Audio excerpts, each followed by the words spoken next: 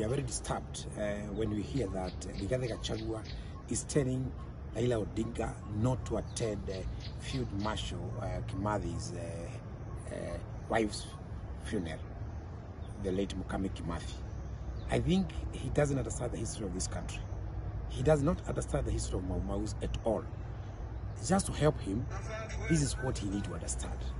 That during the struggle, when Kimathi was actually fighting in the bush, in the caves, Jaramogi Oginga Odinga, who is Raila's father, was actually fighting for freedom in the Legico, and he was also reading trade unionists in the struggle for freedom.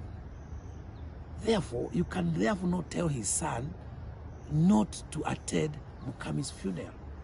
Number two, and this is so important, Raila Odinga actually championed the recognition of Maus as victims of torture. He actually fought for their compensation. He sent his envoy, his lawyer, Gitobi Manyala, to UK to fight for Maus to be compensated for what they suffered. And they were actually compensated to the tune of close to 3 billion Kenya shillings. So, we don't understand as a community what Gachagua is trying to say when he's telling Raila not to attend Mukami's